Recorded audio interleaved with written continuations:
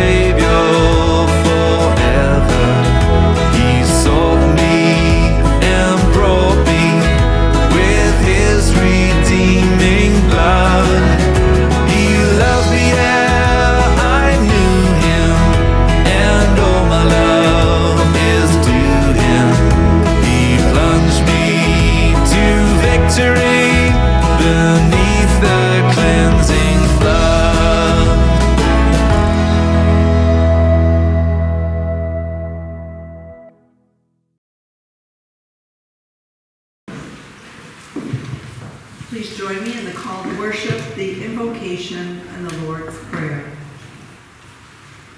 Give thanks to the Lord. Sing praises to the Lord. Tell of God's wondrous deeds.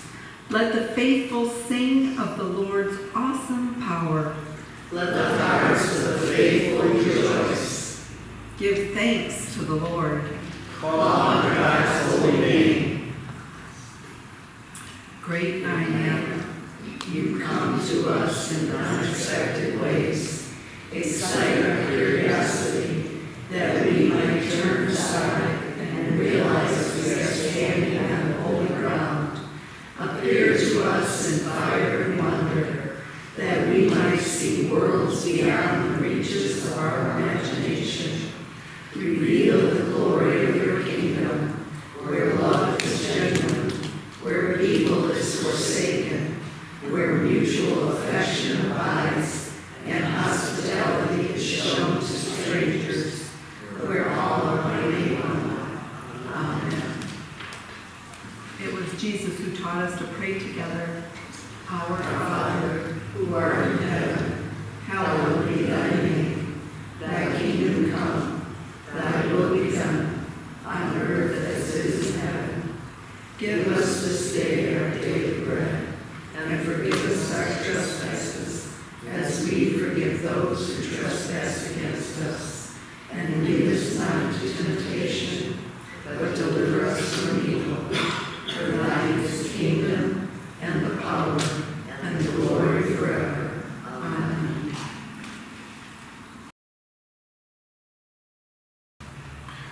Let us ready our hearts and let us pray. Heavenly Father, we thank you for the many ways that you have touched our lives this past week with the many blessings and answered prayers. And we are so grateful. Oh Lord, open our eyes to truly see one another, to truly love one another, so that we might discover your presence in the smile of our family members, our friends, our co-workers, and our neighbors, and even strangers who cross our path. Open our ears and eyes to the needs of the world, that we might respond with your compassion and humility. Open our hearts to your grace and to your love, that we might find guidance and strength for the week ahead. Oh Lord, we offer up names and situations to you in prayer for compassionate, healing love. We also lift up those who are on our prayer list this day, such as Mary Robbins. We pray that her continued healing and recovery. We also pray for our beloved Betty Springstead for successful prognosis and treatment. And we also pray for Zion Humphreys for continued healing from his eye surgery. Lord, be with each one of them. Lay your hand of healing gently over their lives and pour your spirit of peace over them. At this time, we turn our hearts to you, Lord. May your spirits be with all those who are viewing our service from afar and those who are here in our sanctuary. Bring us to you. Lord, touch our hearts. Renew our minds with your wisdom. Guide our paths in holy ways as we silently lift up our special prayers to you.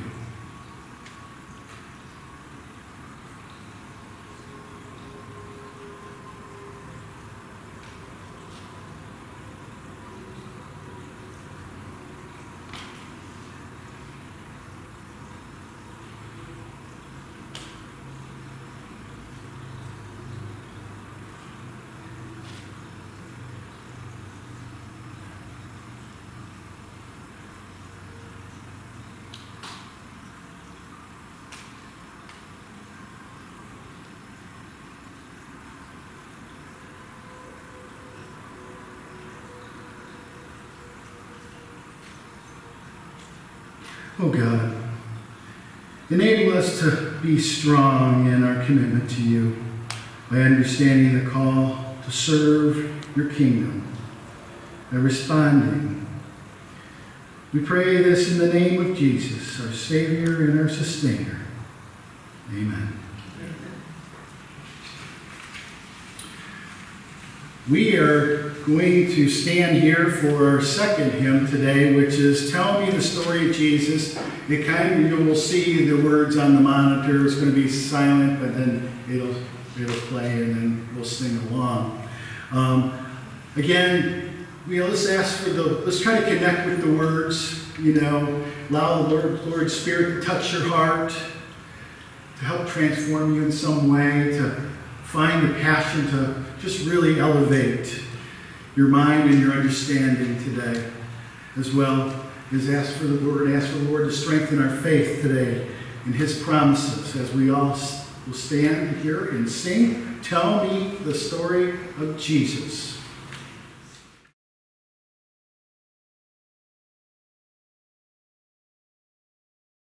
Tell me the story of Jesus, write on my heart every word.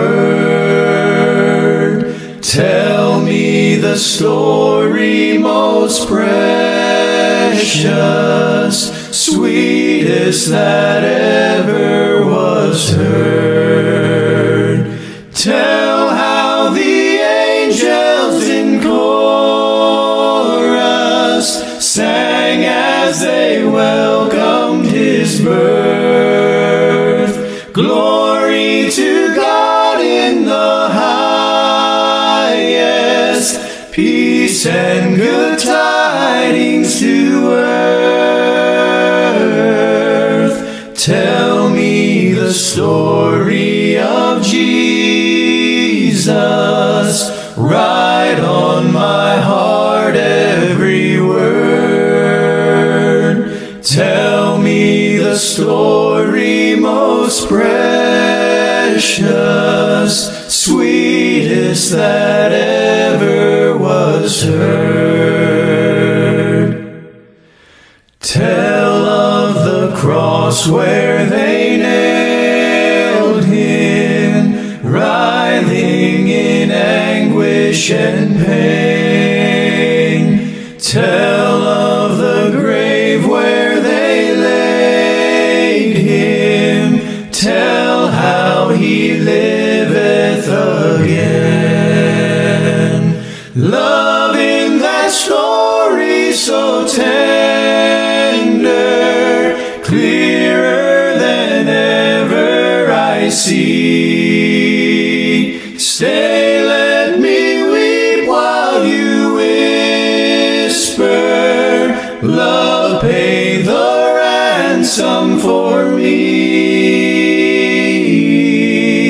Tell me the story of Jesus, write on my heart every word. Tell me the story most precious, sweetest that ever was heard.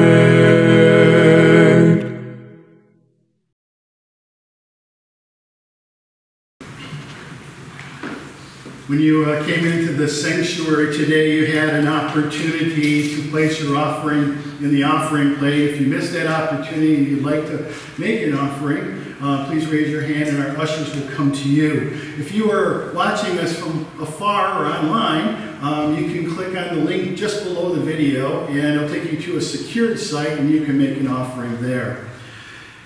As God has blessed our lives with abundant love and gifts, let us bring our offerings, our gifts, our time, our talents, and to this place, seeking to help others, to offer comfort and hope for the mission and maintenance needs of Christ Church. As Christ's disciples, let us all rise and sing the Doxology.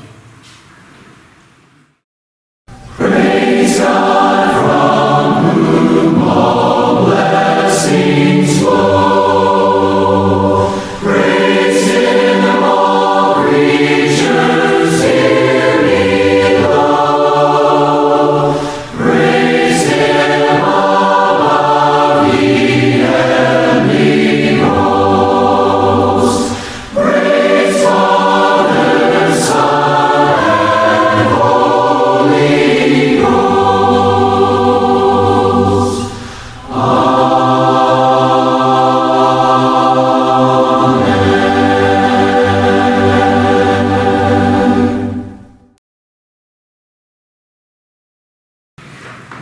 Let us ready our hearts and our minds once again as we will pray a prayer of dedication for all the gifts and all the time and the talent that this Christ Church has received this week. So let us all pray.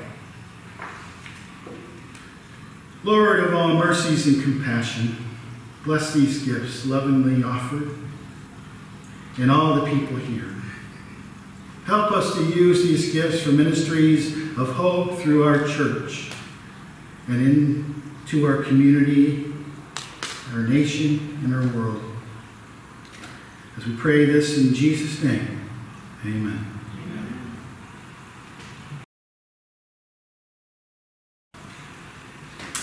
Our scripture reading this morning comes from the book of Romans, chapter 9, verses 13 through 21. Love must be sincere. Hate what is evil. Cling to what is good. Be devoted to one another in love. Honor one another above yourselves. Never be lacking in zeal, but keep your spiritual fervor, serving the Lord. Be joyful in hope, patient in affliction, faithful in prayer. Share with the Lord's people who are in need. Practice hospitality. Bless those who persecute you. Bless and do not curse. Rejoice with those who rejoice. Mourn with those who mourn. Live in harmony with one another. Do not be proud, but be willing to associate with people of low position. Do not be conceited. Do not repay anyone evil for evil. Be careful to do what is right in the eyes of everyone. If it is possible, as far as it depends on you, live at peace with everyone. Do not take revenge, my dear friends, but leave room for God's wrath. For it is written, "It is mine to avenge. I will repay," says the Lord. On the contrary, if your enemy is hungry, feed him.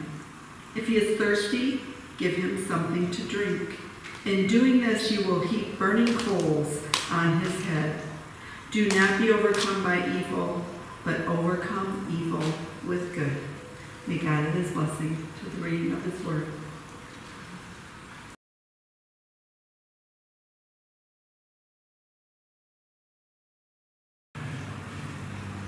Well, good morning. Good morning.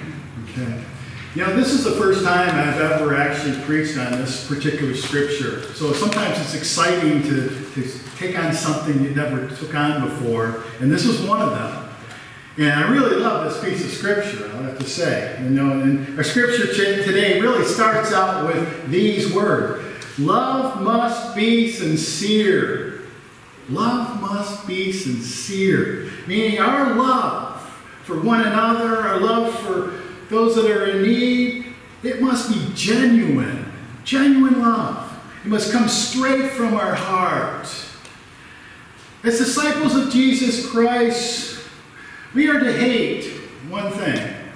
We are to hate one thing, and that one thing is evil. We are to hate that.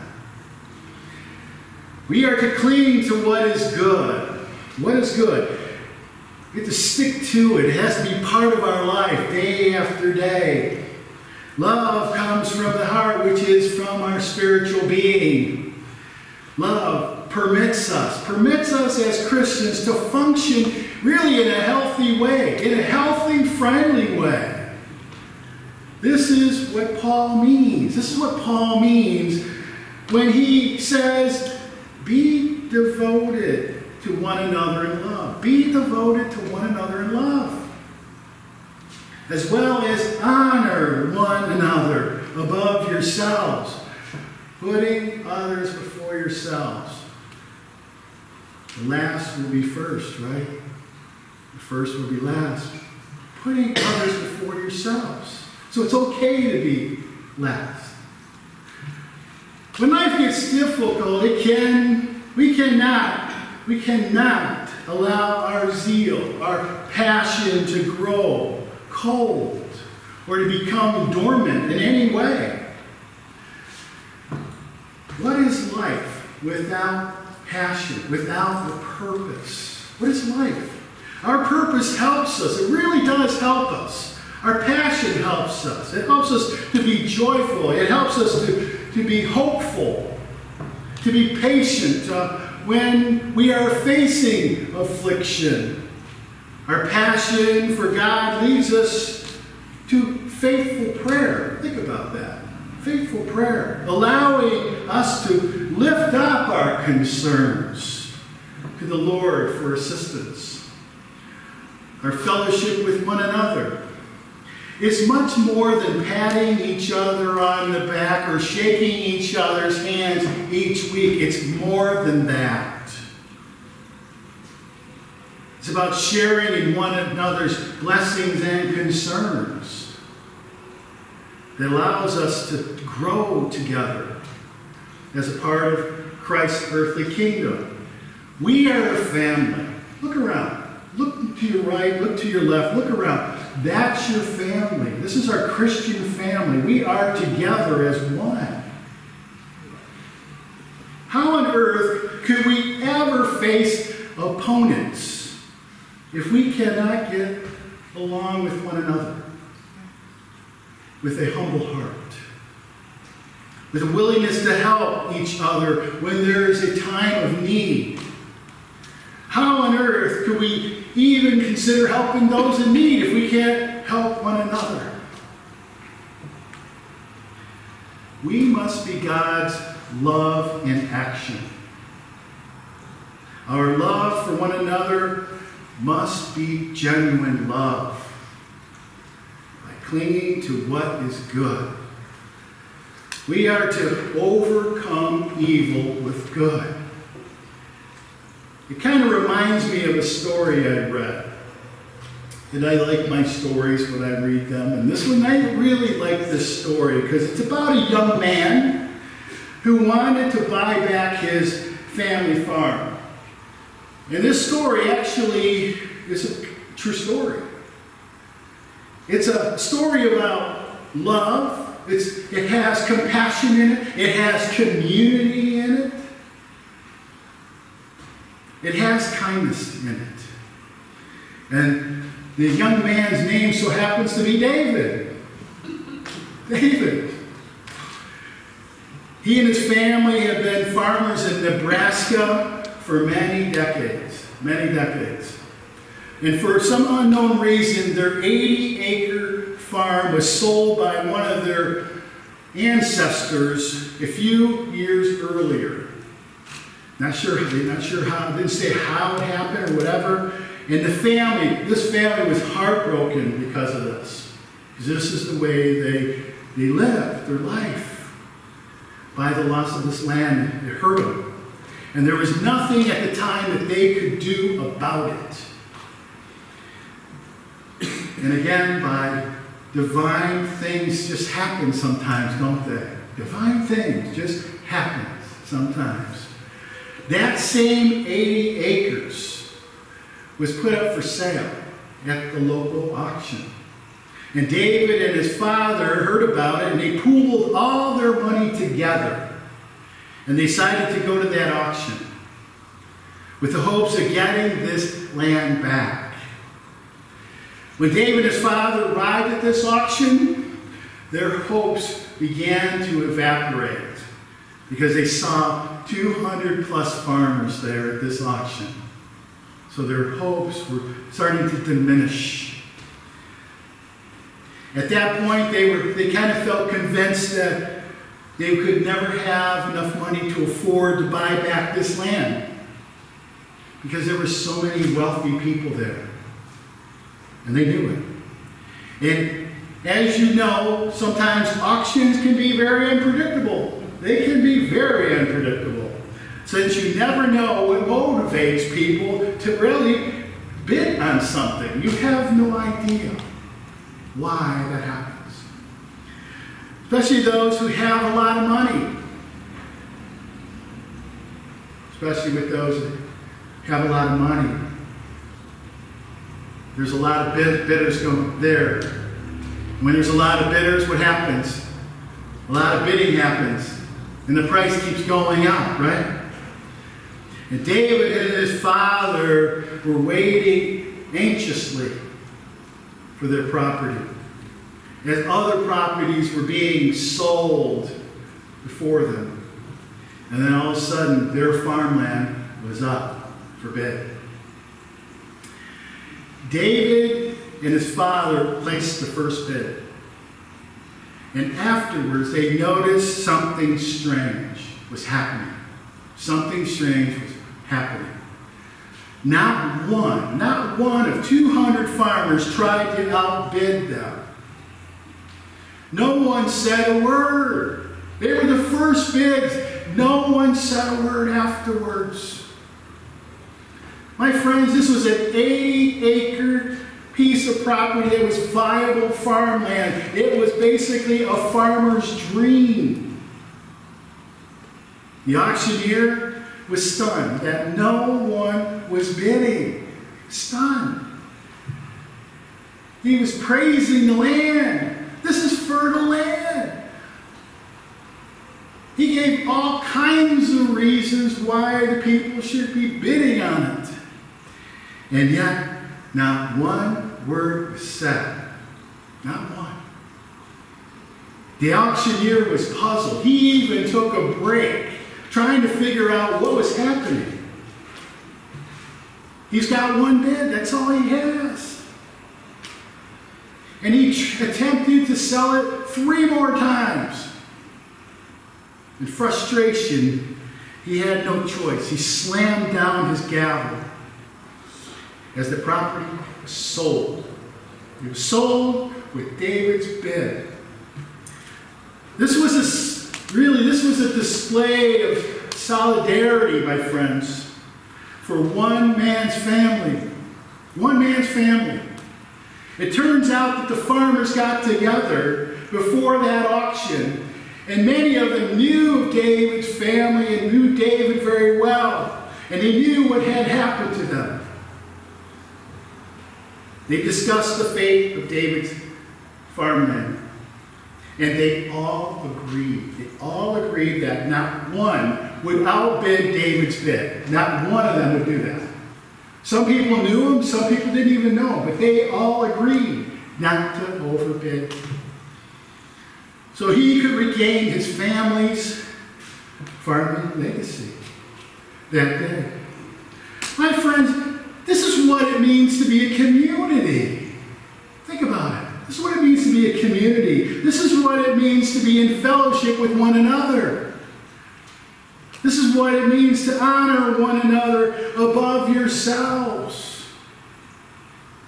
by overcoming greed with love.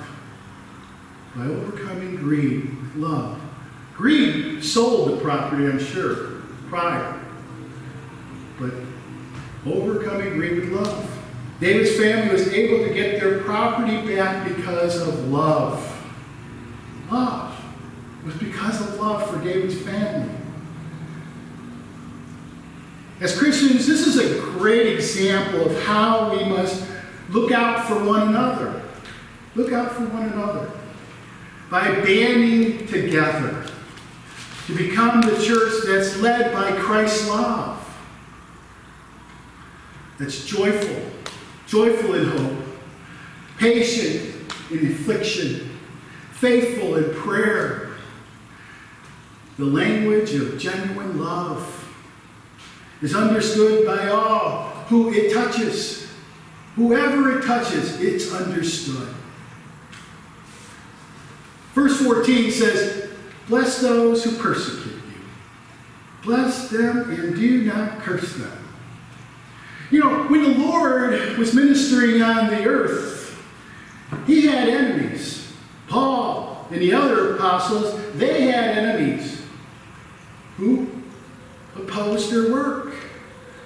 Just as we have family members that oppose our work in Christ, friends and co-workers alike. But most people in our world today, they like to return evil with evil. Would you agree? Yeah. Evil with evil. And sometimes you'll see them returning good with good. Yet, people like to criticize people for all the time. All the time. It happens all the time. People like to say unkind things, and most of the time when they say unkind things, they also say things that aren't truthful, which can cause people to become angry at their enemies by fighting back with all they have. Yet our scripture tells us not to do this. Not to do this. It's tempting, but not to do this. As disciples, we are charged to live at a higher standard. We are to overcome evil with good, which requires a whole lot of love on our part. Would you agree? I mean, we've got to dig deep to get that love out of there. Now, you got to dig deep, not to fight back. But rather, it's about putting our faith in God. Think about this. If you defend yourself and you fight back, you make judgment calls, you take away the Lord's ability to defend you because you've taken it on and you haven't given it to the Lord to take it and do something with it. This can be difficult to do. I know it's difficult to do. We are humans. This is difficult to do. When the going gets tough, what do they say? The tough get going. Yeah. The faithful get going in prayer. They get going in prayer. Tough gets going, the tough get going. In prayer. In prayer. By asking God for His love. His love. His love to what? Transcend through us. To transcend through us. So we may show kindness. We may show kindness to our enemies. We may think that being kind to our enemies would cause them to get even madder, get even more angry. Yet Paul's urging us to overcome evil with good in the name of the Lord, connecting with the Lord by placing coals of good, coals of good onto your opponent's head. One coal after another. Rather than giving evil. Giving out good rather than evil. If we return evil with evil, what happens? We ignite the fire of anger and hatred. It continues to perpetuate and keeps elevating. As Christians, sometimes we think of ourselves as Christians, we live our lives behind this veil of secrecy. But in reality, my friends, we live our lives in a glass house as Christians. We need to realize this, that people are watching us. People are watching us. They're always looking in to see how we're living our lives as Christians.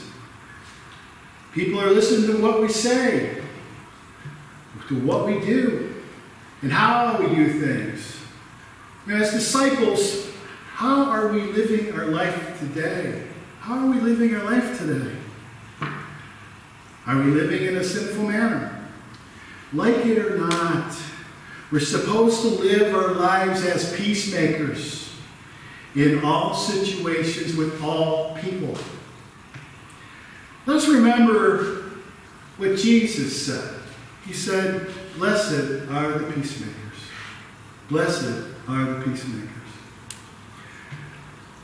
The Lord doesn't want us to create ill will, but rather we are to display compassion and humility to those who attack us. We are not to lean on selfishness or lean on our pride, trying to figure out how we can get back at our enemies. But rather we're supposed to wait for God to repay them. In this lifetime, we're on Judgment Day. Let us leave it to God. As disciples of Jesus Christ, let us lean on our faith in the Lord. We cannot, really, if you think about it, we cannot successfully walk with one foot on a path with Jesus Christ and our other foot firmly planted in this world of evil. It's kind of hard to walk that way. Think about it. As disciples of Christ, let us do what's best. Let us do what's best to build up Christ's church with love. Let us be an example for those in our community who are around us as they look in. You know, just as Paul reminds us in verse 20, he said, if your enemy is hungry, what do? Feed him. If he's thirsty, what do? Give him something to drink. By doing this, we will pile one burning coal of good on his head. One coal of good after another. Think about that. One coal of good after another on his head. This is how we will overcome evil. This is how it's done.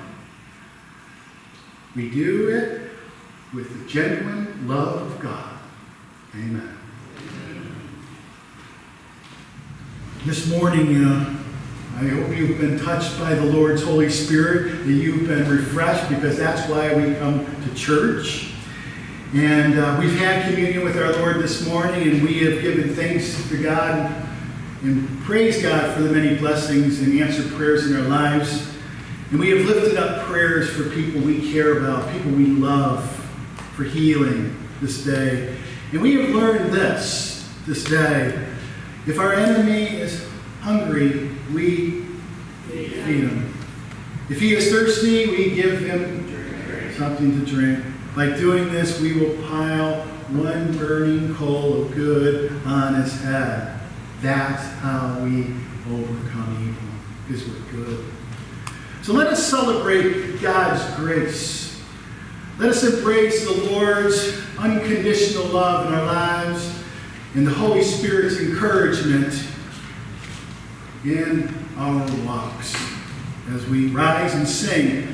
This is one of those hymns that we can get loud and you can have fun with, and this is When the Roll is Called Up Yonder. So let's hear your voices and let's let the Lord hear us, okay, this morning. Let us all rise and sing.